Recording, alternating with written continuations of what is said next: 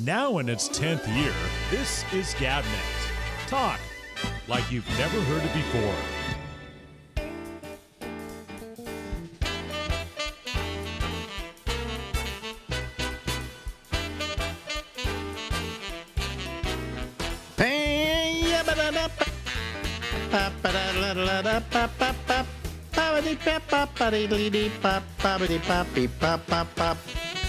Hi, everybody. And this is the Ramble.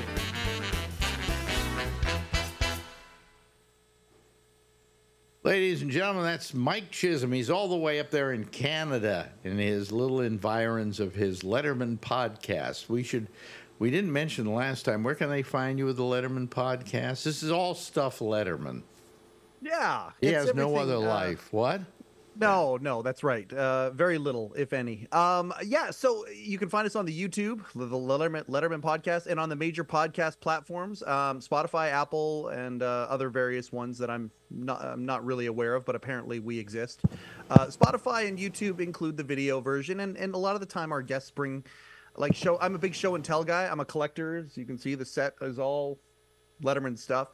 There's one of the bridges from Late Show right there behind me and whatnot. So people will bring items. They'll have show and tell items. Actually, Jeremy Weiner, a writer for Late Show for a long time, he had a box in his attic that was all from Late Show, and he knew that there was stuff in there, like a pencil that had gone to space and come back and had it. We actually did a show and tell episode where he opened the box and went through things real time with me, and there was some really cool stuff in there. So the video version is probably better. So Spotify and YouTube is the place to see that. Yeah. Okay. And he also collects old microphones. I do indeed. I went to buy one of those just for the hell of it, just to have it, because it's hard. That's the mic I started with, that and the DX44. Yep. Which was I don't know how to describe it. Yeah. And those were the two mics. So those were the only two mics you ever found in a radio studio, right? Mm-hmm. That one usually always wound up in the control room as a mic that was on a stand, while the others were in like a studio where you might do interviews and stuff, and they had the same kind of stand on them, but they were different. Yep.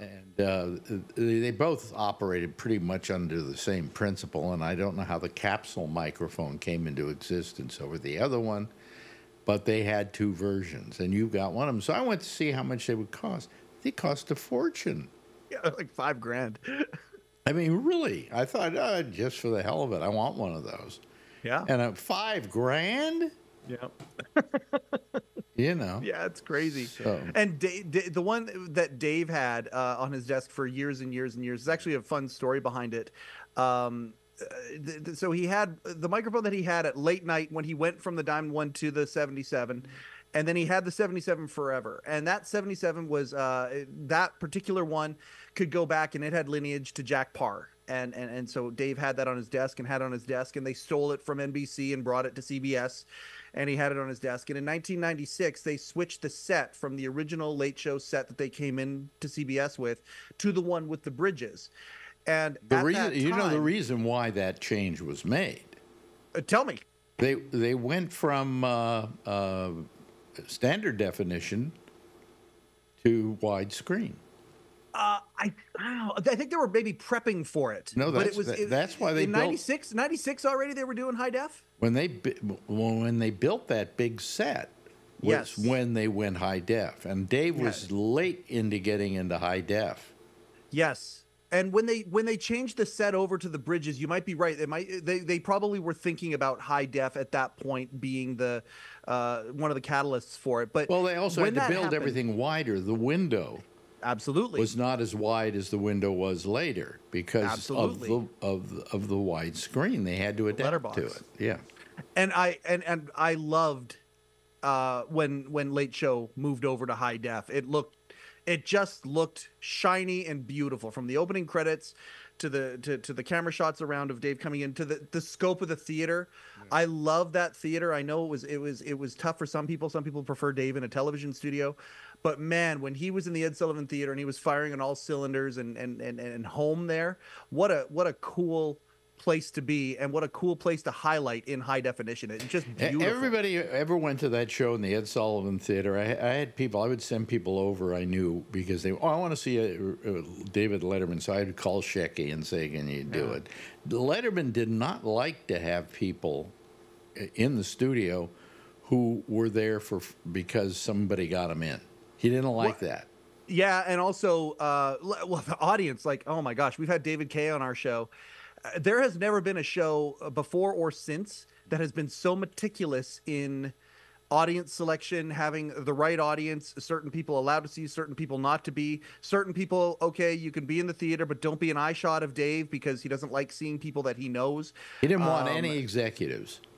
And definitely no executives. Opening night, the executives were in the bar that actually does have a tunnel that goes underneath it to the secret entrance from that bar. But all the executives for the opening night of Late Show were in that bar beside the Ed Sullivan Theater. They did not want executives in there at all. Vinny Favale had a very, very cool position. One of the very few people that could walk between both worlds. When I then wanted to have a friend go over there, they could, and Shecky could get me the ability for them to go over there, but they had to sit upstairs. Yep. And they used to complain to me, I don't want to sit upstairs. I want to sit down in the front row. And I went, no, you don't. That's the best seat in the house, up on the balcony, because everybody else is the stage is being covered by cameras. Absolutely. And personnel. So if you're in the front row, you didn't see anything. No, a month before Dave retired, I got a chance to be there. And for those who are listening, you're not going to be able to see this, but that's a picture of me and Dave interacting with each other. That's me in the front row, and that's Dave making fun of me to Paul Schaefer. And I'll tell you this, I was so happy to have that seat for the show because the monologue happened right in front of me. And a month before he retires, not only did I get my interaction with him, that was cool. You know, he did a callback to it on the air. That was amazing. But the fact I got to spend, you know, that 7 or 8 minutes sitting there watching Dave do his monologue a month beforehand, but then the rest of the show I saw nothing. Like you're exactly right. The rest of the show, John Travolta comes out, Amy Schumer comes out, and at the desk, I'm literally doing this. It's being blocked by cameras, yeah. Everybody thought that was the best seat in the house. No, it's the worst seat in the house. Best seat in the house, front row balcony. Front row center balcony. We went and saw Colbert when I came out for Rupert's retirement in October. The night before the retirement party, we got to see Colbert guest at CBS, and we got to sit front row center for Colbert, and it was a fantastic experience. You got a bird's eye view of everything. It's all right there, and it's beautiful in there. So yeah, I totally agree with you. Front row of the balcony is the best seat. Yep, absolutely. So you know, I mean, we're that's what we're talking about. Anyway, let me just do something here. I want to just change. There we go. Okay, there we are. Anyway, I wanted to ask you this because I think that this is worth discussing. Let's discuss all of the late night NBC shows and CBS shows. Yep. And start rating them. Okay? Yep. And I will start with one that nobody ever mentions when they're talking about the history of late night. Okay? And that is Broadway Open House with Jerry Lester. Yeah. That was the first Tonight Show. It wasn't called The Tonight Show. It was called Broadway Open House. And it was basically, it was a variety show. Yep. You know. And they had one woman who was very famous on the show. Everybody made jokes about her, you know, everywhere in the media. And her name was Dagmar, and she had the largest breasts on television. And Jerry Lester, he was a guy who came kind of out of burlesque, you know. Yep.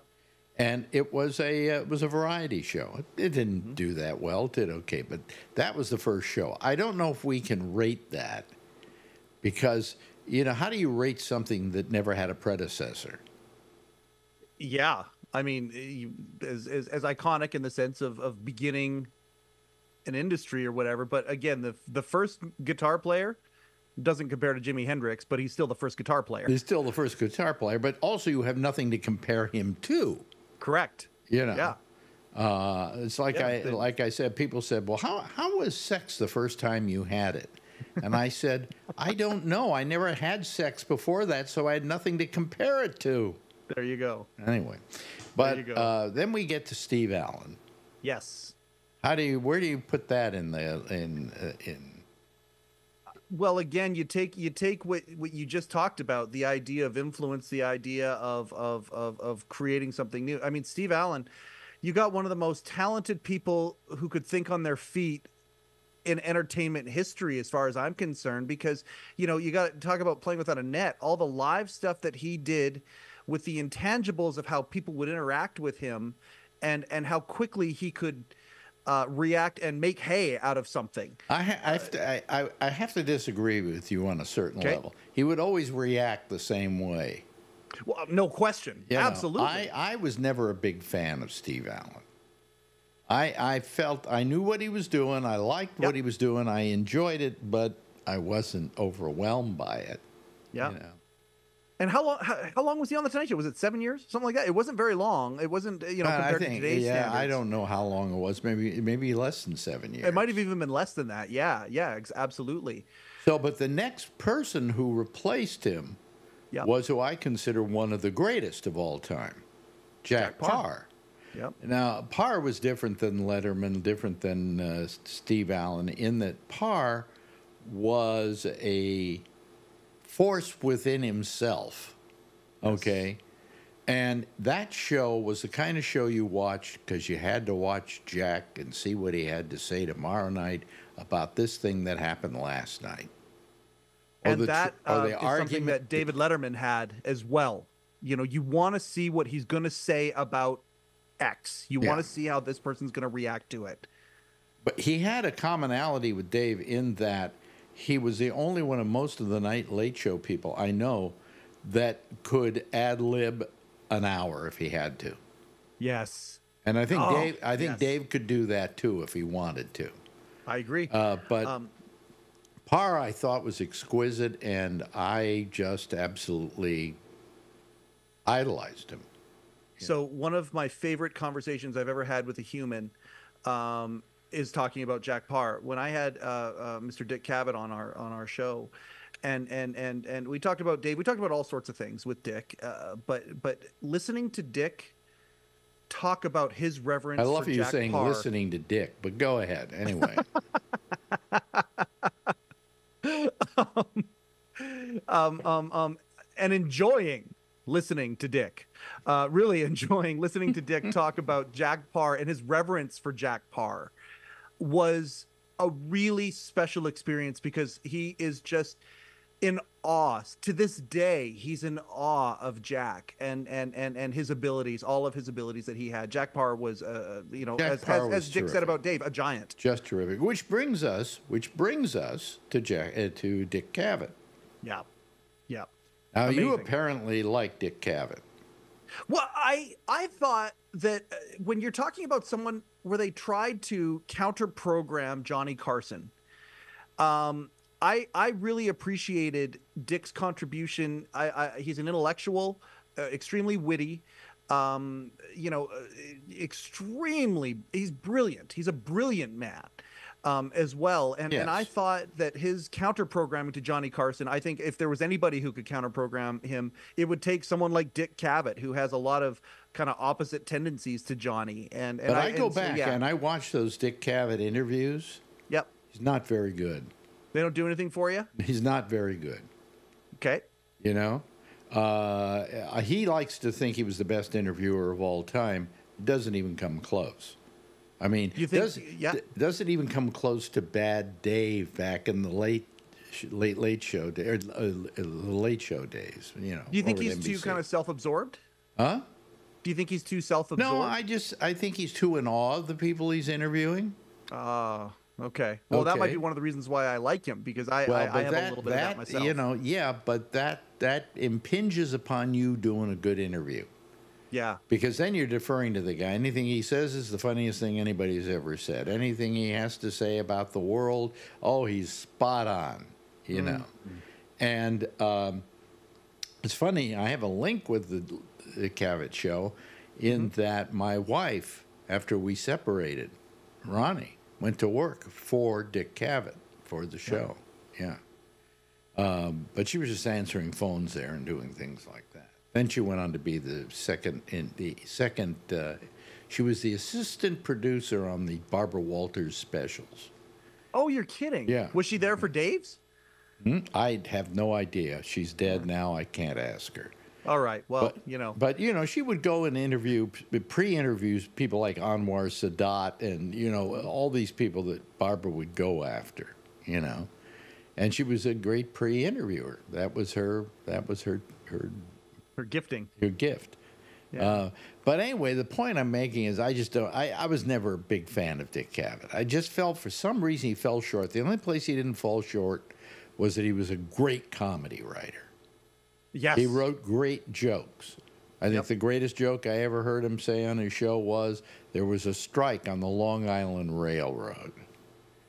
And the trains were moving so slowly that the commuters got so mad they took a conductor and tied him to the tracks, and the poor guy damn near starved to death. Yep.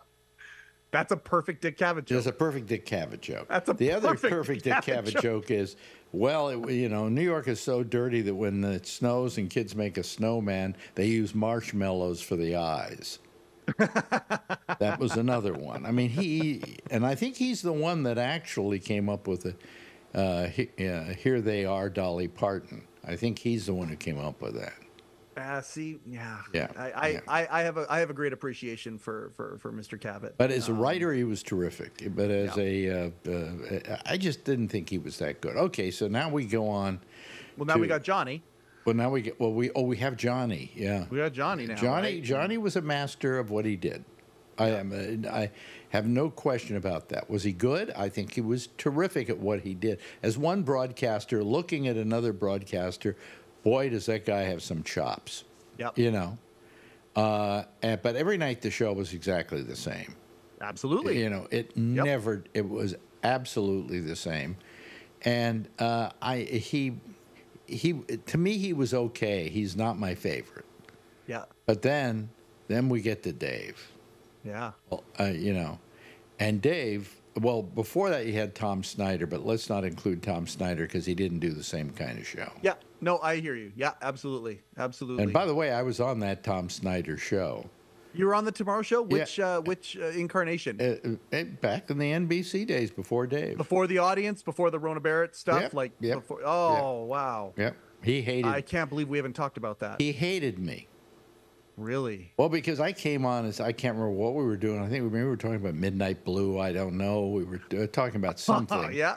And the night before, he had a group of left-wing radicals who completely hijacked the show. Okay. So when I came on the next night and I had the long hair and I was the hippie there, he just kept me on edge. He kept me on edge during the commercial breaks. He would start berating me during the commercial breaks.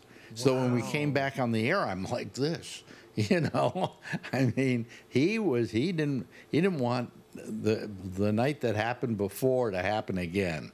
Okay. You know what's interesting, Alex, is when I talk to people about you, I have a phrase that I love to say, and it's Howard Stern drove on the road that you paved. I love saying that phrase. And that's a very good. I'll have to use that myself. Please do. I use it all the time.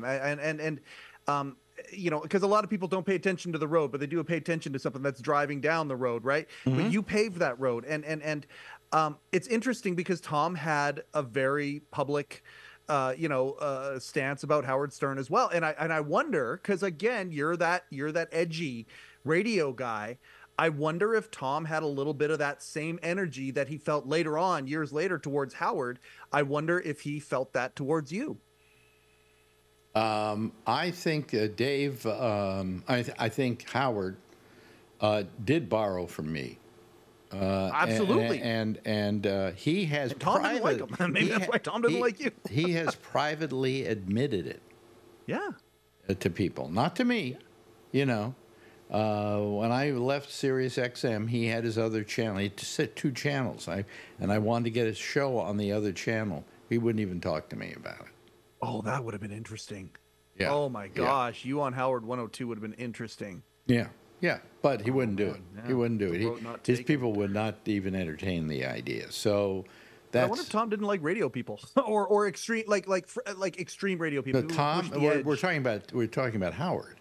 Well, and Tom Snyder had a very public, disdain or dust up with Howard Stern, and had said comments and things like that. This is years after you would have been on the show, but it makes me wonder if Tom had a bit of a hate on. I mean, I don't know if that's true or not, but it's interesting that you and Howard, who have a lot of similarities in regards to pushing the limits in the envelope and things like that a little bit. Yeah. It's interesting that Tom felt the same I way about think- you and that I'm he not- did about Howard. I'm not bragging about me, okay? Because No, I very seldom do, but I think the difference between Howard and me is the difference between Kamala Harris and Donald Trump. Okay. Donald Trump does everything in a gross, in-your-face way. Yep. There's no subtlety in it. There's nothing. On the other hand, I did it that way. I did it in a very much more subtle fashion with a Yes. little more finesse than Howard ever did it. You know, Howard. Yeah. This is an interview that Howard would do. Oh, those are nice tits. I wish I wasn't married. Yeah. You know, I mean, it was just. I mean, it worked.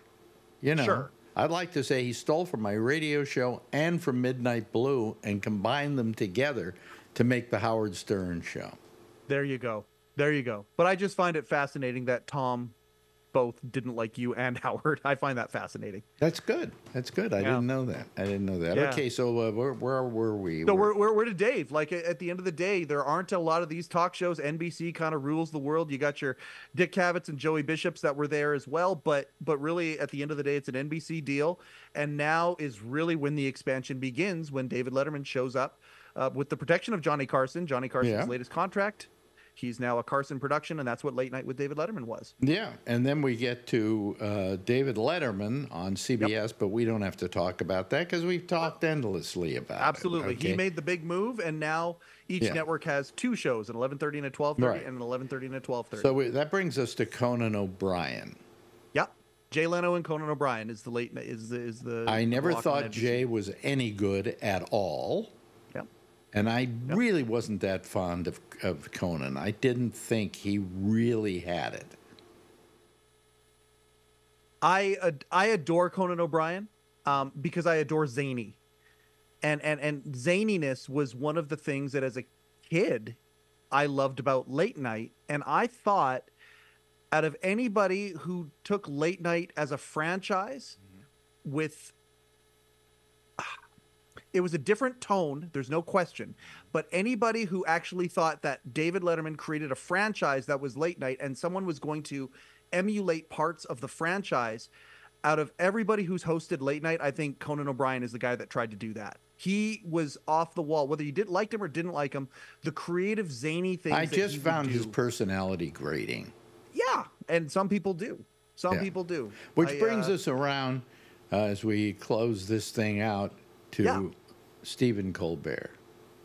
Colbert. Well, okay, hold on. There's a Craig Ferguson along the way that, in my mind, that's Craig the guy that lives in my Ferguson. heart, and I'm going to do a shout out to Craig Ferguson because Craig that Ferguson guy was lives good. in my heart. And what's his name? The guy who did the Late Show later. So, Corden? No, You're not talking about no, Kilborn. no. You're not talking about Kilborn. No, Ferguson, of course. Ferguson was, I think, brilliant. Craig Ferguson. But is I amazing. think he was the master of his own demise. Sure. Because he pretty well told the Letterman people, I want Letterman to do what Carson did. I want him to say he's going to quit in 5 years and give me the job. Is that see? I've heard I've heard that story. heard that, and I've heard the exact opposite as well. I where he heard said, that "I'm not story. long I for heard this that world." story from Shecky. Oh, that's so interesting. That's so And interesting. if it that actually was did the day. happen. That was the day that Letterman and his crew decided we don't want Ferguson doing the show after us anymore. Oh, that's very interesting. That's inside baseball that I haven't gotten into yet in the Letterman podcast, but I would love to talk about that. I remember seeing Craig Ferguson went on tour, and I think this was even before he announced he was leaving Late Show, and he came to my city, and he and Josh Robert Thompson, who played Jeffrey Peterson, the gay skeleton robot sidekick, they came and they did a show at our community theater, and it was amazing. It was unbelievable. And he talked about it. He said very plainly, I don't want to be known as in this late night club. I don't want to be that guy. I enjoy doing the show, but I'm not of that world.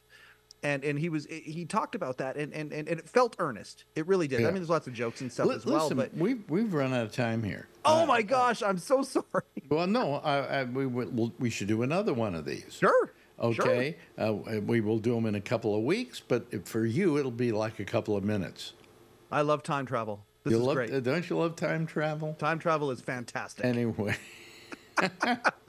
Ladies and gentlemen, that is, of course, the a repository of a show called a podcast called the Letterman Podcast.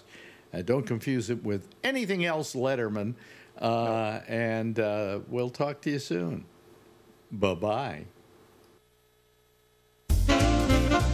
Now in its 10th year, this is GabNet. Talk like you've never heard it before. Yes, okay. We really enjoy him. He's okay. He's all right. There we go. I'm having a little bit of problems tonight. I had a little problem earlier when I was opening up the show. I tried to talk and I didn't hear myself in my earphones, but it's because I had something turned off here, but it was going out anyway. So I don't know whether some of you heard me or didn't hear me, or it doesn't matter. What the hell? We don't care. Anyway. Nothing works right anymore, you know. But I'm still learning this board, by the way. This board I bought has got a lot of stuff in it, and I just don't understand all of it. Wait a minute, let me just get rid of somebody here. There we go. Okay, we get rid of them. And then we admit all of these people here. Here we go. Here we go. Here we go. There's Jeff, and there's Charlie, and there's Brian Neary, or there's Brian Neary. It's kind of his table there, but we haven't got him there yet. Jeff, let's see your head all the way. Yeah, you're doing fine. You're not. You're just talking to us, and we hear you fine, and that's good. Great. Hello, everybody. How are you? So we were all waiting for what's her name, Kamala Harris, to be interviewed by somebody, and she was tonight. They had her over on CNN in what I thought was a very mediocre interview. Primarily because the interviewer themselves was very mediocre. So, you know, it could have been a better interview in the hands of a better interviewer, and they do have better interviewers over at CNN, but apparently they decided not to use them. Instead, they used Dana Bash, I think it was, or Dana Bash, or whatever, Bash. And it was, you know, it was okay. What did you think, Charlie? You watched it, didn't you? I didn't watch it. You didn't watch it? Why didn't you watch it? I don't watch CNN. Well, so you I'll don't watch the highlights on YouTube. I'm sure they'll be all over. Yeah, but the highlights are going to be kind of like, you know. I prefer to watch it as they're doing it so I can hear what goes before it and after it. The highlights are just going to grab part of it, you know. So anyway, you know, I really wish that Zoom, hello, that Zoom would allow me to remove somebody and then say, do not allow them to sign back in, but they don't have that feature. And so consequently, this guy just keeps asking to come on and come on and come on. I'm not gonna let you on, okay? So don't even try.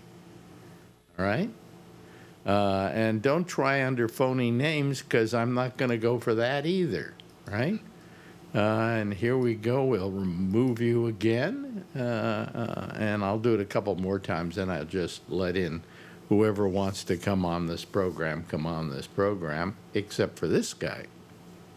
Anyway, where are we? Oh, I haven't put all my people on there. See, I'm out of it. I'm gone to a fare thee well. So you didn't see the interview, right, Charlie? No. So No, I didn't. so I can't ask you anything about it. How about you, Jeff? Did you watch it? I watched part of it, and then it was so exciting, I started falling asleep. Yeah, and that was the fault of the interviewer. Yeah. Don't you think? Let's see here. Now, Alan Munn. No, I don't believe in you either, so I'll remove you. Just don't try. You just keep trying. This guy is just a pain in the ass. This is the reason I sometimes think about stop doing this show, is because I just don't want to have to put up with this, you know? It says, this is Adam Mum. Adam Mum. Boy, that sounds like a real name, doesn't it? You know? Well. Never heard of him. No, I never heard of him either, and it doesn't sound like a real name. At least the guy could try for real names, you know.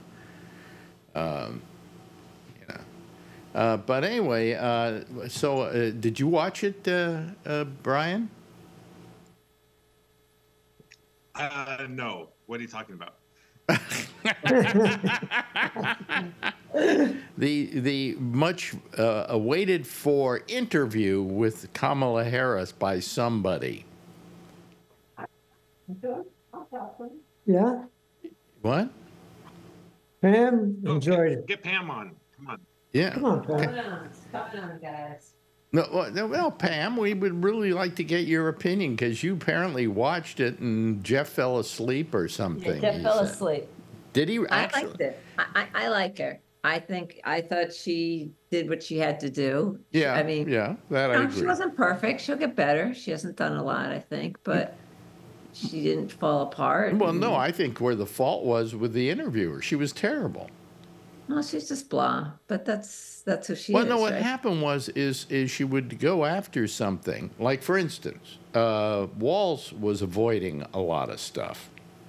There was one question they asked him about, and I didn't know this, that he had been charged with drunk driving or something, and what did he have to say to that charge? And then he, like a good politician does, he answered every other question in the universe except I that wouldn't go one. there if I didn't get. Yeah, no, that's fine. I would do that. Well, too. I hold that Haven't against. we all had drunk driving now? I was gonna say, how many people out there have some kind of drunk driving? I've never been arrested for drunk driving. Yeah, But then again, I've very rarely ever been drunk. So, you know. Maybe he'll get some more votes that way too. You never know. Yeah, yeah. But I I mean, think it was a long time ago, but I don't know. Yeah. But whatever. all I'm saying is that he could have answered that question. He could have said, hey, that happened a long time ago. I regret it. You know, you just own up to it. That's all you have to agree. do. Just own I up to agree. it. But that's like a lot of politicians. They're just afraid.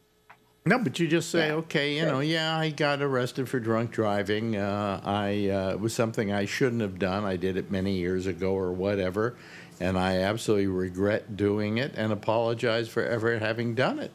And then you defang the whole question. But he didn't even and answer that's that gone. question. He didn't even answer it. He kept avoiding it. I think she asked twice. Oh, no, I thought he did great with the IVF, though. I mean, they're bitching at him that it was not in vitro fertilization. He and his wife used some other kind of.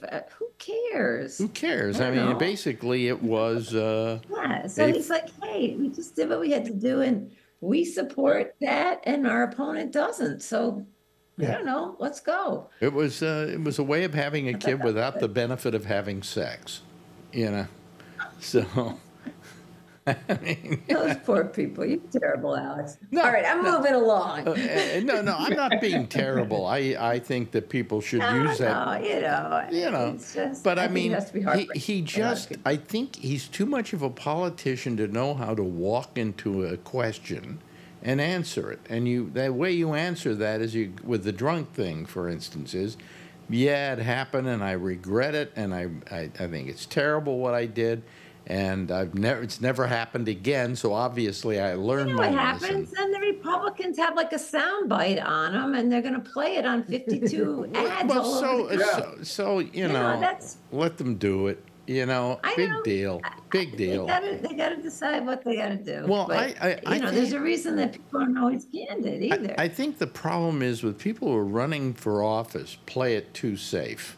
You know, they're afraid of saying something wrong, That's true. rather than say something right. It was 30 years ago. Yeah. Did it happen there? I didn't even know about it. So I don't know. I think it was a long time ago. I do not know when it exactly happened, but it was a while ago. I'm sure it was longer than anybody can remember. Okay. I'm sure that I kind of think I heard about it Did 10 you years ago or something like. you hear about it? So What, I, Charlie Flynn? somehow I thought I heard about it. Well, you know, I'm gonna go if through it. this is the I'm gonna look worst, at my phone. I'll let you if know. this is the worst they can get on this guy, okay, Exactly. then I'm sorry, I'm still going to vote for him. You know, I mean, If I'll Trump, bet if Trump Trump and got Vance arrested, have DWIs on. yeah. Trump doesn't drink. I don't think he ever drank No. because his but if brother Trump like had a was DUI, had a big it would have drinking been problem. Wait, It'd be a beautiful DUI. It was the most beautiful DUI anybody ever had. anybody ever had. That's funny. Yeah. There has never been a DUI like my DUI. It was a perfect DUI. Yeah. And Trump I never drank, done I drugs drove, either. and I got pulled over. Yeah. Well, you know, I mean, they just don't. They don't. You know, it's amazing. Okay, let me put it that way. You know. So anyway, yeah. Let's see. Let me just remove this guy one more time, and then I'm not going to remove him anymore. He can just sit there and wait for me to do nothing. Okay. Okay, it was 2006 Yeah. when he got arrested. It doesn't say he ever got convicted, so I don't know if he pled out. I don't know what he did. But it says 2006. 2006 is 20 years ago. almost 20 years ago. Yeah. Yeah. That's what I kind of. He was Yeah. 31 years old. He was driving pretty fast, 96 and a 55 zone. Oops. Now, who of us has Did he come close? failed the sobriety test. My question is, did he come close to killing anyone? And if he did, was it a Republican? That's right. You know. Alec. He did plead. He pleaded to a reduced charge of reckless driving, a misdemeanor, and he paid a $200 fine. Okay. Bargain. Yeah. You know, and he never got stopped again, obviously. You know. Not that we know of. Yeah. So, Yeah. All right. big deal. Change the Big name. deal. So you own up to it. You say, I did a lot. It happened a long time ago when I was 31. I should have known better. I didn't, you know. And I learned my lesson. Yeah. Yeah. Does the vice president have to drive anymore? No. No. No. He says he no longer drinks alcohol. Yeah, Yeah. Then he should say, you can make me vice president and I'll never drive drunk again. never drive again? Yeah. Yeah, don't worry about me. Yeah. Right. All right. You're that's all not. I've got I for don't tonight, think. guys. Oh yeah, you're not allowed to drive if you're president or vice president. No. Because I remember that Seinfeld was doing this comedians in cars getting coffee, Yes, I Yeah. know that too. and he was They going did the to. Corvette in the White House. All they could do was drive around the Oval, you know. And then he said, "Do you want to drive the car?" And he said, "I can't because they won't let me. I can't drive a car." So for 8 years he never could drive a car. Meanwhile, he had a fancy car. He had a Corvette. Corvette, yeah. Oh no, Biden had a Corvette. Biden. Yeah, but I'm talking about Obama. And yeah, Oh, and Obama said they never let me drive. I can't drive a car. They just won't let me. That's why I don't want to be president, because I can't drive. Yeah, wouldn't that be terrible for you? You know, you love your little cars. You love buying those. It's, I had to take the keys from my grandfather, and I drove him around though after. But I'm just like dreading the day that I'm like counting down the years, going, oh my God, how many more years am I going to be able to drive? Yeah, well, I'm not driving anymore. I stopped driving. Not that I had to, but I just don't trust myself driving anymore at my age. I mean, probably I could get in a car and drive okay, probably, but I ain't taking the chance. And I have to pry the keys out of my cold dead hands. well, you like driving, right? Oh yeah. I love driving. I mean, driving was one of the great pleasures that I had, and I would go just about anywhere, but I never had a problem with a car, But I think that now at this age, I think maybe I would not be as good as I was. Okay. Well, the other thing is, my business manager, who's now, what is he? I think he's 70. He's rather 88. Doesn't drive anymore. One day he found he had a little bumper thing, and he went, "That's because I'm just not alert enough to drive anymore." So he quit driving, and now his wife drives him everywhere. I think the other part is that you may not find once you actually drive is so much different than the way the cars were driven 10 years ago. Why is it different? I mean, I know that you have different you have different electronics and so on in it, but We're on the highway, and it says 55 miles an hour. Okay? Mm-hmm. You see people going by 85 all the time. Yeah. Yeah. So it's the way people are driving now that's driving you nuts. Well, my friend Shecky kind of stopped driving a lot because he said it wasn't him, it was all the other people on the road that were the problem. They're just crazy. It's absolutely it. Yep. What's happened to drivers? I mean, what's the mentality out there that suddenly has made everybody a terrible driver? I don't know. I think part of it is, I think a lot of people can actually figure out when the police are on the highway, and we somehow pick it up and know it's time to slow down. Well, I mean, what were you going to say? But I'm not talking about emotionally.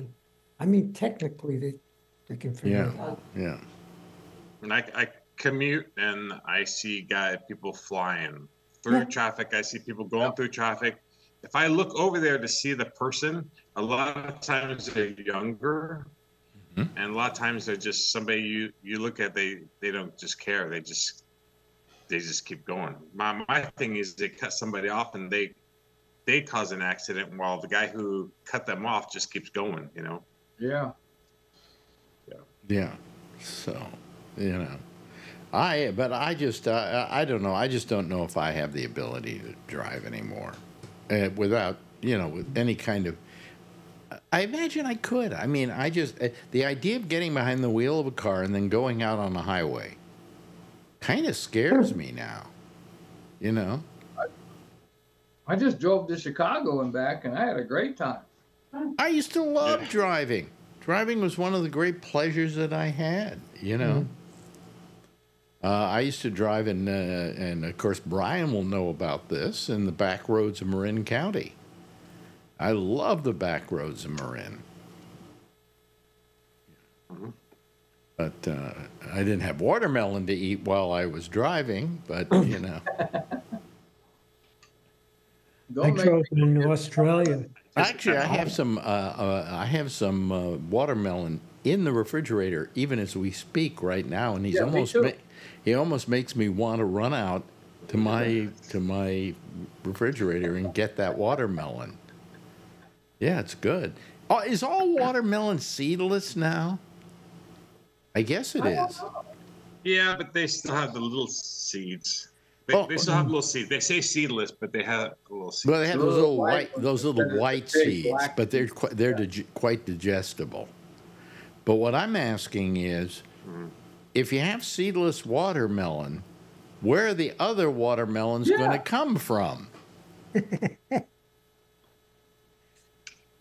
It's all chemicals, all juiced up.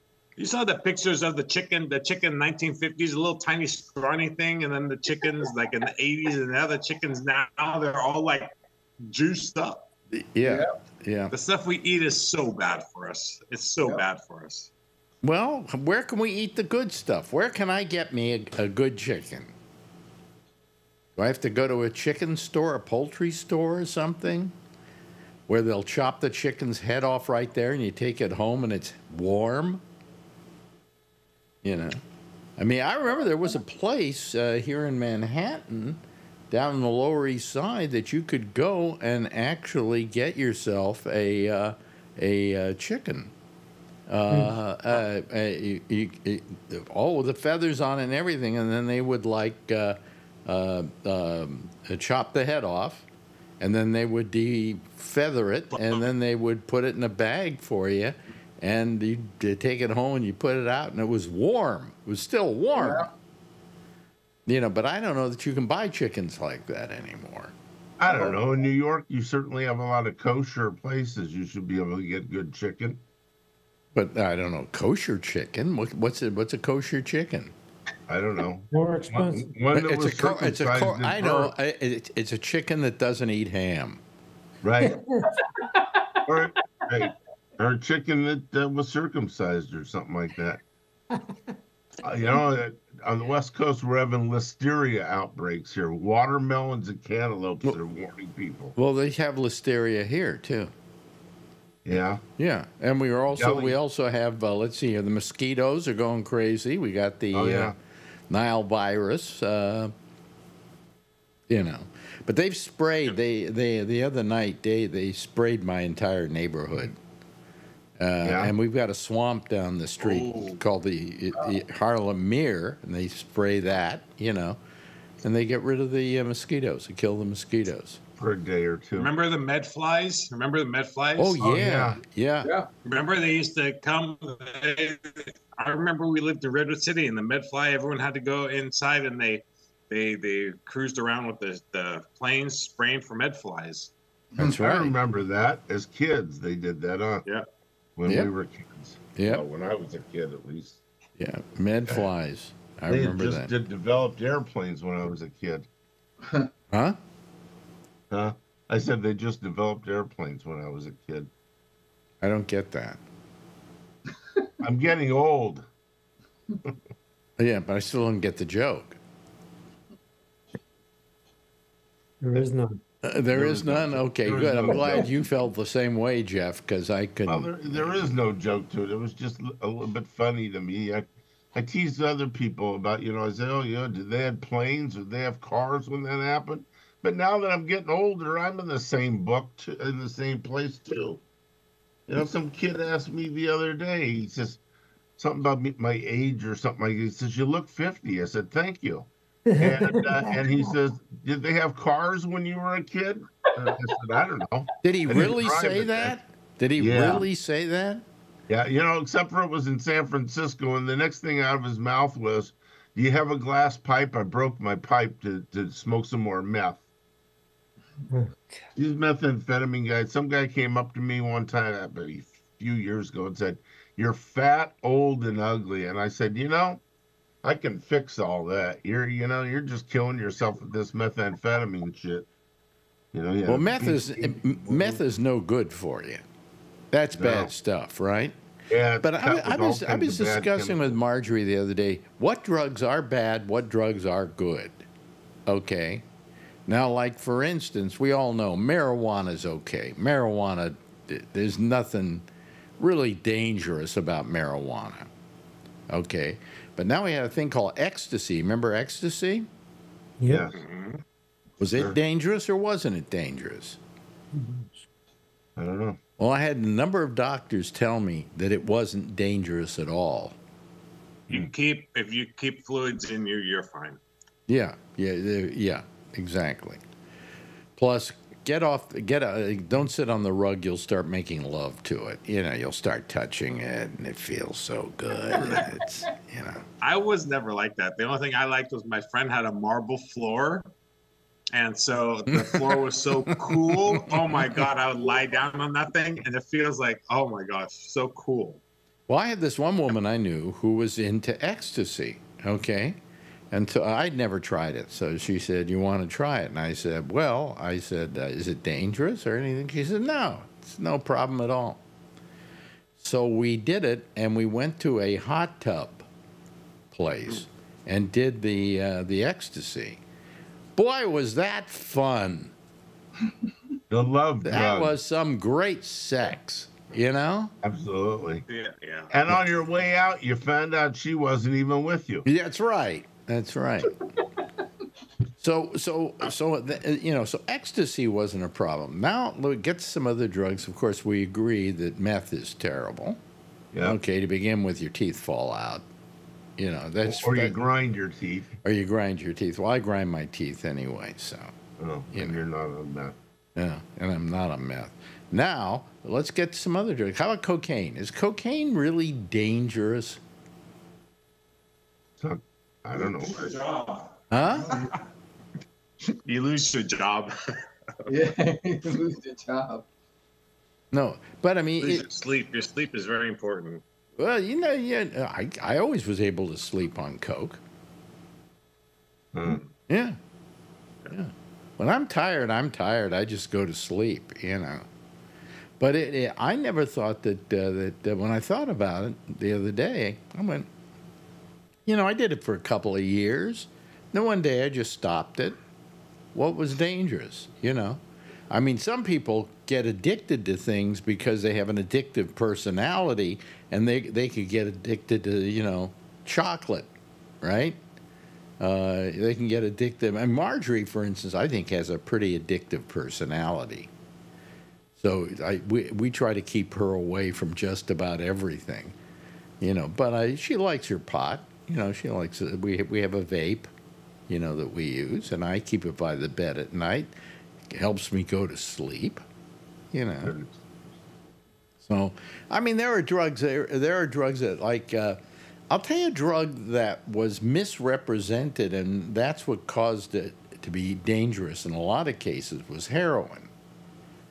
Heroin, in and of itself, if you're getting a decent dose and you're not you're not getting something that would make you overdose on it, really was not one of the more terrible drugs. The problem was they created a lot of myths about it, and this is nothing that should make anybody go out and say, "Oh, well, then I think I'll go out and try heroin." No, don't.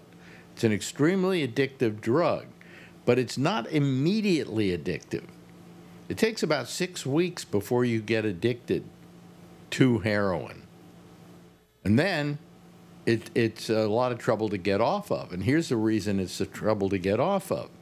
What it does is it replaces the endorphins in your system. And the endorphins are a chemical that is produced.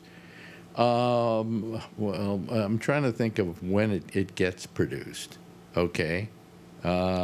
It gets produced, for instance, if you're runners, when they run, they get a runner's high, and the runner's high is endorphins. So if you use heroin, your endorphin-producing things in your system shut off because it's getting satisfied by the heroin.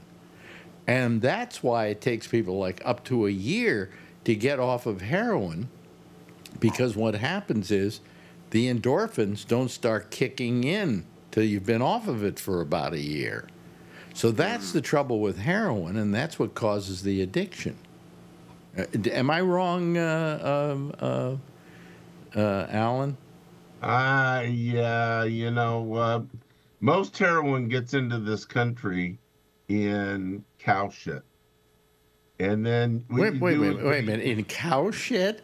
Cow shit, horse shit, whatever they want. Comes across the border, and you buy a little chunk, and you ever see them put a little chunk of this brown stuff on the spoon and heat it up? Then they put a cotton ball on top of it, and when it turns liquid, they suck it through the cotton ball, That's supposed to get the impurities out of it. A lot of people that do heroin inject it and they end up with hepatitis. Okay. They end up with sores. Okay, it isn't. Heroin is not good because A, you don't know what you're getting. That's right. If the government were to suddenly make it legal and start dispensing it, then you would have a proper amount that wouldn't be dangerous to you because you'd know what you were getting. But because it's an underground drug, it's by making it underground and making it illegal that has made it the most dangerous. Would you agree with that? Yes. Yeah. So, but no, folks, don't go out and try heroin because you don't know what you're getting, and it's extremely addictive. If you go more than about 6 weeks and you really get a habit, you can get a habit pretty fast on it. Your endorphin system will shut down, and that's what the problem is with it. So, any other drugs that are not bad for you? It's actually the first narcotics, like codeine, for instance. Codeine is made from opium, which heroin's an opiate. And so, but obviously, codeine is a lab done. It's a prescription pill. Yeah. Or injection or something like that. It's done properly. They know what dose and stuff like that. What they're doing, they're killing off a lot of their people nowadays that are on methane and on heroin. They're loading it up with fentanyl. I have no idea why you want to kill your customers like this. Yeah. They do it all the time. This is the fentanyl crisis is out of control. And if somebody wanted fentanyl, they should just go buy it. It's so it's like 400 or 500% stronger than morphine. And so morphine, you take a 2 milligram pill and that kills the pain. It's so strong. But this is a lot stronger. And so you can overdose on 2 micrograms. Forget about milligrams, micrograms of fentanyl if you're not careful. Well, the problem is today, when I talked about a moment ago about cocaine and whether it was dangerous or not, in and of itself, cocaine is mildly addictive and not particularly, horrible. But the problem is that they are now cutting this stuff with fentanyl. Yeah. And it's the fentanyl that's dangerous, the fentanyl that will kill you. Here comes Bree. I think it's Bree. Let me turn myself up here just in case it isn't Bree, but let's see here. Let's make sure it is Bree. How many E's did he have? Huh? He has enough E's. E's. Yeah. Oh, I don't see him yet. He's not showing up. Bree? It says he's joining, but he hasn't shown up.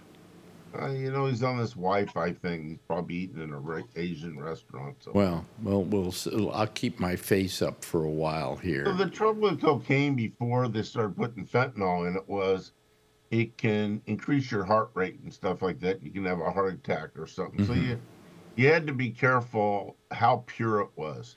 And so nobody can take 100% cocaine and use it. It would just kill you like fentanyl. You'd overdose. Usually most cocaine that's used in this country is like 6 to 10%. And then what do they cut it with? And that's where the danger gets in. What the cutting agents could be, anything from whatever makes a powder. I used to know somebody that cut the cocaine with fiberglass. Boy, their nose would bleed. That's supposed to be a joke. I'm sorry. Yeah. But that's not true. Yeah. So. But ecstasy, the same thing, right? My friend who you got we used to party together back in the day. And ecstasy is easy. You turn it into it's a clear liquid in a bottle, and you give everybody a teaspoon of it, and then everybody's in love with each other. Yeah. Yeah. You just have to watch out if it's all men in one room. Yeah. I don't know what's happening with GHB. Bree seems to be having problems joining us today. Wow. But I think it's definitely Bree, but it doesn't look like he's able to join. Ohio? It just says joining. Bree entered the waiting room. Here we go. We admit him again, but nothing. He's having all kinds of trouble. So I don't know. I think I'll probably get rid of him. Oh, there we are. There's Bree. Bree, are you there, Bree? Let me just turn my face on here for a second, Bree. just to make sure that we get Bree on, and it is Bree. It doesn't. I don't think it is Bree. I don't think it is. Huh? Probably trying to line up his Zoom bombing equipment. Yeah. Well, I don't. He's not there. Are you there, Bree? Can you hear us, Bree? God, this is as bad as getting Jeff on. Well, I think I think that it's somebody trying I'm to. teasing Jeff. I think it's somebody trying to be Bree. I think so too. It didn't Who take Bree isn't? this long, you know. No, Bree usually can get on, no problem. Yeah. Bree. Next time, if you're listening to us, Bree, next time you call, add your initial to Bree. Okay. Or put your social security number in there. Yeah. Oh, here we go again. You know, I just got rid of him. Well, let's see. He now has a box on the screen that does say BREE, but nope, now he's gone. All right, went away again. Yeah. I have no idea why we're having trouble with him, but it might not be Bree. It might be somebody else trying to be Bree. Yeah. Well, now you got this new software that knocks off all these Zoom bombers and stuff. I think that worked. I don't have any software that does that. I know, but I'm just saying. Oh, it says, okay, yeah. Yeah, that software, the new stuff, and it actually has cut down the number of people that have tried. Yeah. Good. Yeah. Well, you know what happens is I've got the guy's number. The guy's been trying to call me. I actually have his IP address. So you know, and I have turned it into to Zoom, but whether they've done anything about it, I really don't know. You know. But anyway, so if anybody else wants to call that I know, go right ahead. You know. So. But anyway, so did you didn't watch the interview tonight, right, Alan? We established that. I didn't. No, we didn't establish it. By the way, you do know that Amy's not going to be on tonight, right? Yeah, we know she that. sent us a text, and I called her. She wasn't feeling good. Yeah. She said it might be allergies, it might be a cold. I said it's probably allergies this time of the year. Yeah, allergies are killing everybody. Yeah, here's another. Who's doing the interviewing? Who's doing the interviewing for this? It was Dana Bash. And actually, she's not the best person they could have gotten to do this. You know, there's a woman that's on at night, and I forget her name now, that's on CNN, who's very good. And she should have done the interview because she is relentless. In other words, she wouldn't have. Well, she wouldn't have let Waltz get away with not answering that question. She would have just kept asking it till she got an answer. Yeah, I haven't seen it, so I don't know what that. Well, I don't know what it is with these people doing interviews, but there's an art to interviewing, and one of them is that you're relentless, you know, and that you keep asking a question until somebody answers it. You don't let them get away with not answering the question. Right. Especially if it's a fact, you know, it's not something that they're trying to stir up. It's something that it happened, and it, you know, somebody's going to have to address it one day, right? Somebody else is going to bring this up. Yeah, but you know, especially since he didn't answer it. So. But what you do, and it's very important, is you keep asking the question. You know, you don't let them get away with not answering it. Yeah. Well, now we've got Ray. Sure. Well, hold on a second. I'll put my. I think you're the only one on YouTube. What? Oh, yeah. Okay. Okay. So we're still only me on YouTube. Okay. So we will admit Ray, and let's see what happens with admitting Ray. We're not going to see a picture. If it's Ray. Ray, is it you? There it is, Ray. Okay, ladies and gentlemen, it is Ray. Let's applaud Ray. Hello. Yes, it's a real person. It's not a fake Ray. Your volume's loud. Yeah. Well, no, Okay. that's, yeah, turn it down just a little bit. There. All right. How you doing, Ray? Oh, I'm doing well, thanks. Did you see the interview tonight? How's that? No, I didn't. Nobody saw the interview. Nope. Oh, then what did I watch it for?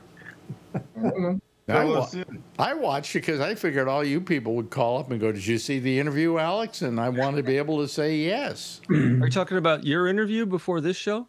No, the interview with Kamala Harris No. on Oh CNN. no, I didn't. Oh no, and no, I didn't see it. You With undoubtedly Coach? missed. No. You undoubtedly missed my interview with Kamala Harris.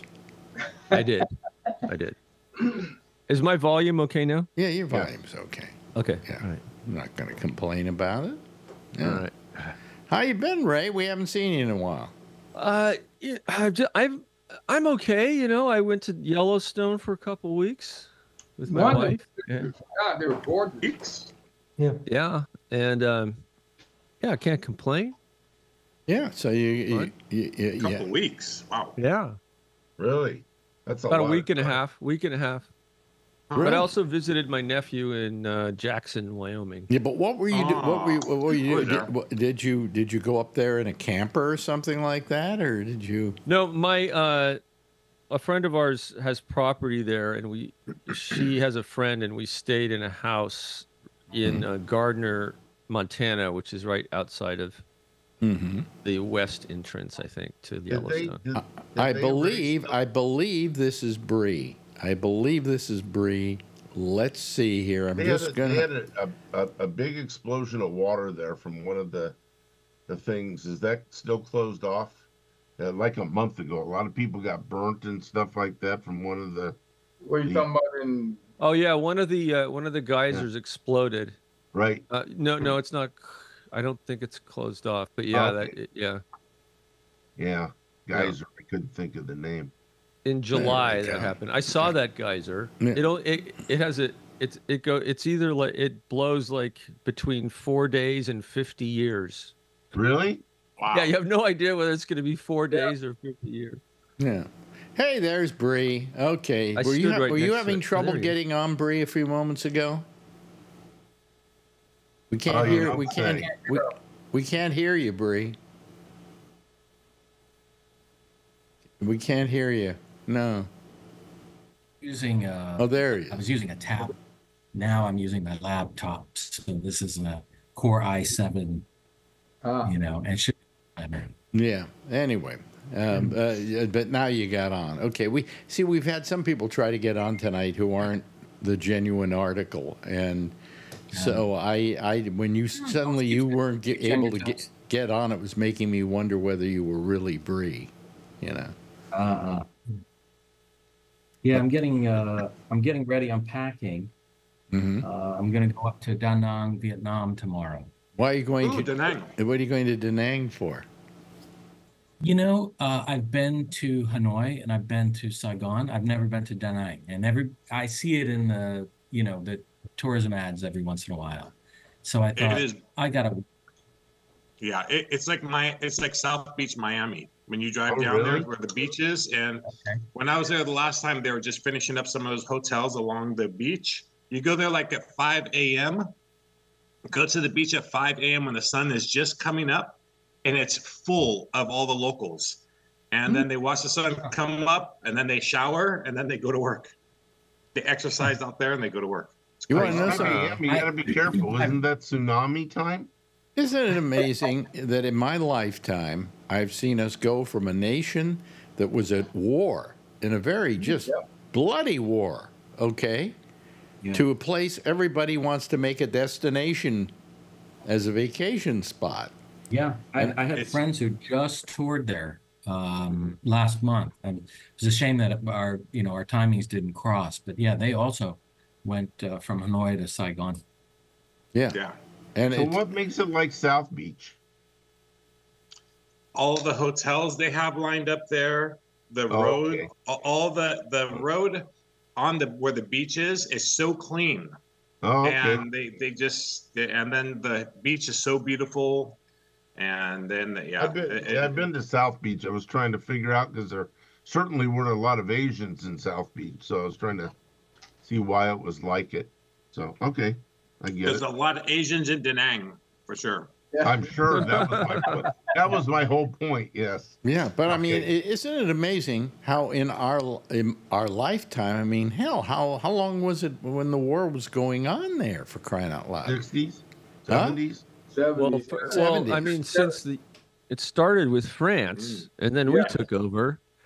It Yeah. was France in the 50s, Well, and I then know we it's took France, over, yeah. and then we took over in the late 60s, Right. and it went till 74, I think. Yep, you're right. Well, actually, it went longer than that, but we stopped the draft in 73 or 74, and then everyone was out by like 76 or something like I that. think Yeah, it's but 75 is but when we had the big isn't it helicopter amazing taking that off Yeah. the places that we won, these towns you're talking about, that were, you know, these were war zones, okay? Yeah. We now talk about as great destinations, you know. China money. China. Is it China Oh, money? we go to Yeah. Japan all the time. Now, let me They're the ask you, ones that China. pay is, less. is Where Bree's head is, that bridge that's on one side of him, that dragon bridge, actually flames come out the mouth at nighttime, and that bridge is so beautiful at nighttime. It's a river that goes through Da Nang. The water is so calm, and then all of the buildings there that have the lights going on, you Mhm. see the reflection. I have so many pictures of that. So beautiful. Wow. wow. Then you Visit got all of Asian them. girls everywhere. So But do you it's a think win-win. What's wrong with that? Yeah. you think 1 week is okay to stay there? Depends on how many girlfriends you want. Oh, hand bridge. Oh, sorry. And then up on the top, the hand bridge, that's up in the hills, in Bennett Hills. That Ah. you take a tram, and it just goes on forever. You go up there, and it's like a whole different town up there. And they have this hand bridge, the Golden Bridge. Yeah, That's clever. So that's a whole day at Bennett Hills. Yeah. So Yeah. what are the hands made out of? Are they actually supporting? It's all stone or something. Yeah, it's stone or something. Wow, that's neat. Yeah. Yeah. Do they use U.S. dollars or the Vietnamese dong? I was with my ex, so it was Vietnamese dong. You know, 'cause they had okay. all money. So. Yeah, because I haven't been there in maybe 10 years. I was in Hanoi in 2016, I think. So 8 years. Yeah. You're So it's making been it a sound while. like a wonderful place to go for a vacation. Oh, yeah, it is. Yeah. Yeah. I don't want to go single though. You don't want to go single?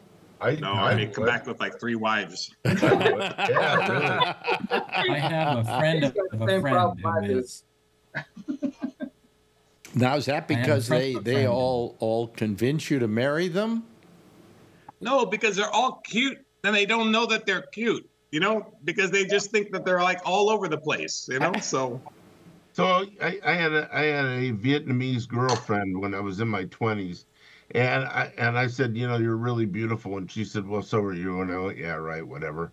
And she says, do you know that Americans think we're exotic, but we think Americans are exotic? And I thought, wow, that's okay. Like the opposite attract thing. And I've talked to other Asian women, and they say the same thing. They find Americans exotic like we find them exotic. I used to work with these two guys and in the late 80s, and they went to Thailand for vacation, and they both came back married. Uh-huh. Yeah, but Thailand, you have to know what is there on one night. What is there on one Like night? what bar, what is there at that night?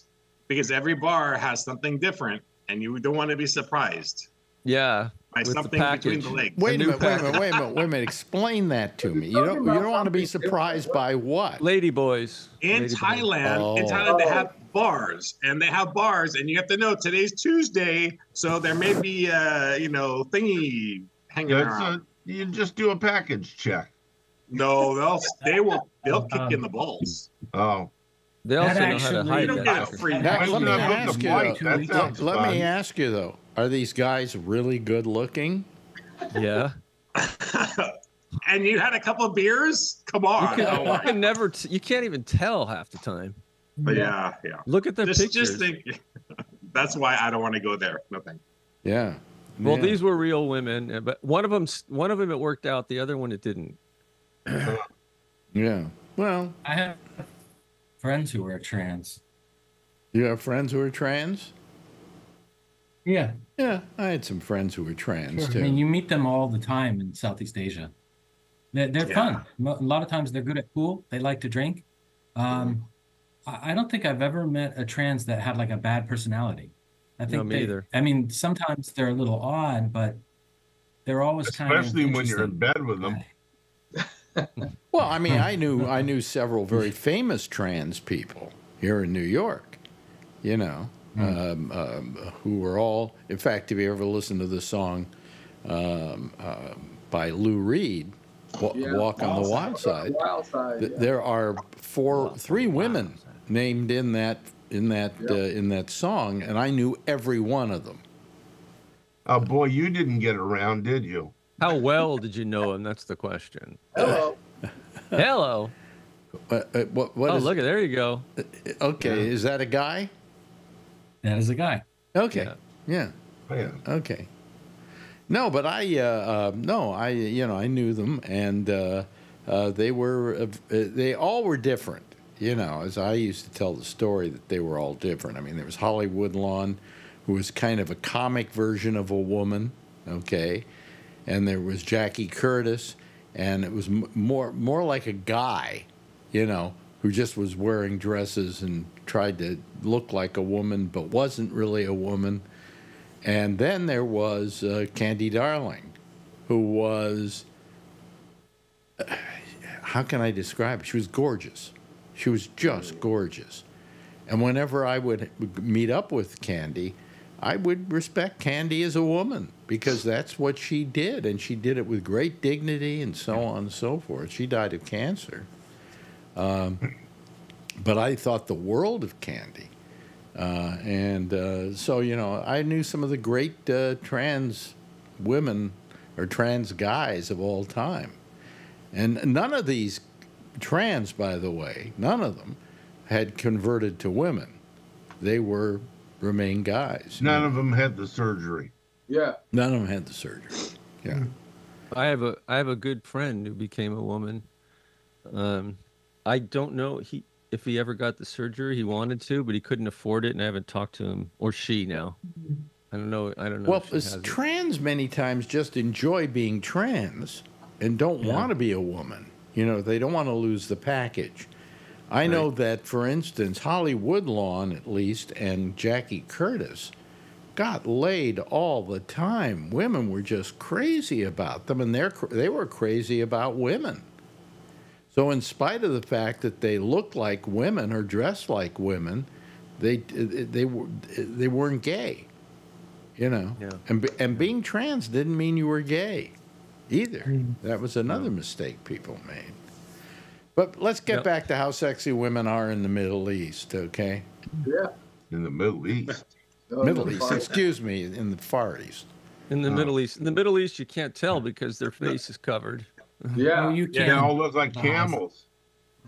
The comedian says that because of like the whole Vietnam War, he said, yeah, maybe one day we'll be thinking all these Iraqi girls are so cute, and you have a guy who only likes Iraqi girls and all this stuff. Yeah, in the 70s, we had that. There were a lot of Iraqi girls at the University of Texas in the 70s. Well, a lot of them have dark skin, and so around here we have a lot. As Brian knows, here in the Bay Area, we have a lot of Middle Eastern people and stuff like that, and sometimes they get hit by kids or stuff like that. Well, have you noticed that by all the what's the term I want to use? The mixed breed now here in this country. Yeah. How beautiful the women are getting. Yeah. I mean, absolutely ravishing. I mean, you can't tell what country they're from anymore, but man, they're gorgeous now. We have much more gorgeous women today than we ever had when I was growing up. Yeah, for sure. For sure. I went to lunch today with our friends. They're Chinese, and they came into San Francisco, where they started, and stayed there for a long time, and ultimately came to Connecticut. And, What a change. I have to say, I have never seen so many beautiful women as I saw in Wyoming and Montana. Oh, really? Wow. Oh Wow. my God, everywhere. You're going to the wrong places. You know Bree. where I saw the hottest group of people in my life? Hold on to your seats, guys. The Republican convention. Yeah. Really? Yeah. Well, they're all virgins. No, no.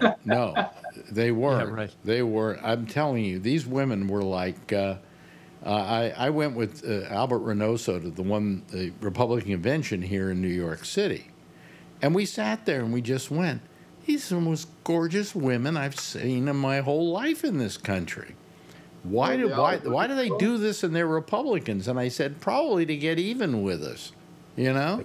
I mean, you're sitting there drooling over some beautifully gorgeous woman, and you know she's just the worst political human being alive, you know? Yep. But it's What kind of do you say like, about Marjorie Taylor Greene. huh? She's gorgeous. She's just gorgeous, Marjorie. She isn't until she opens her mouth. Marjorie, I mean, No, every Neanderthal guy just thinks she's really hot. No, the other lady. What's the other one? Bobert? well, actually, Bobert? I would have sex. I would have Bobert. sex with Marjorie Taylor Greene to make her feel bad about herself. You know. But you got to give her a ball gag first to shut her up. Ugh.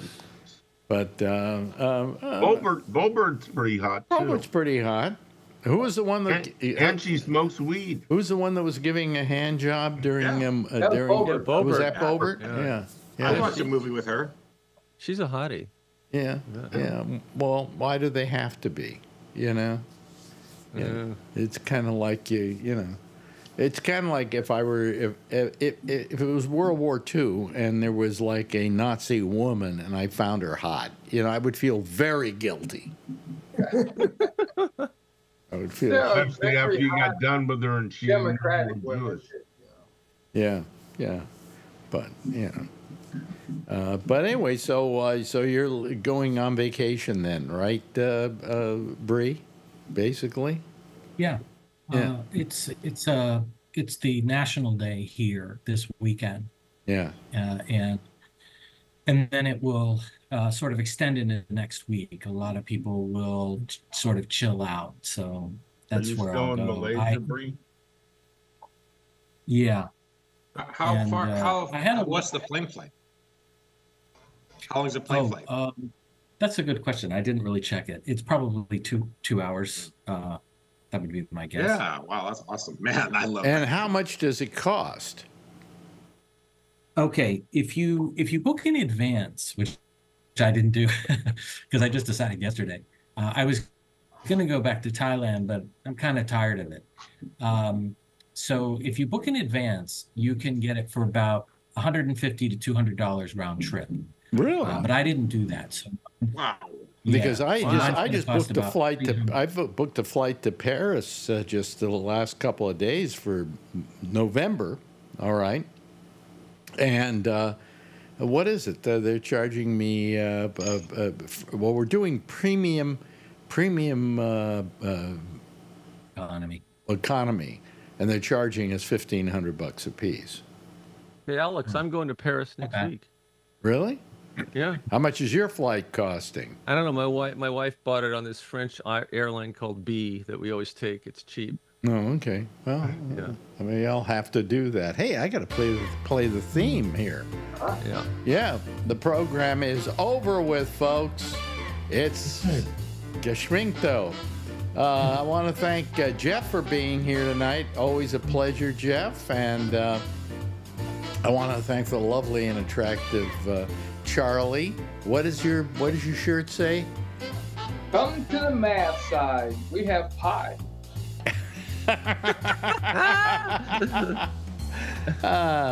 Brian, always good talking to you, Brian. Always good having you here. And also, Alan, thank you for your participation in tonight's gathering. Ray, you should call us more often, you know? I will. Okay. And Bree, of course, have a nice trip. Okay, maybe you can call us from there and join the show. Anyway, everybody, give a big wave goodbye, and I will give a big wave goodbye at you. Okay, there they go, ladies and gentlemen. That's the citizen panel for tonight. There will be no citizen panel right after this because Amy is not well. So we'll let her have the night off, and then we'll see you again tomorrow night. Same time, same station in life. In the meantime, as always, if you see her, tell her I love her, okay? Bye-bye.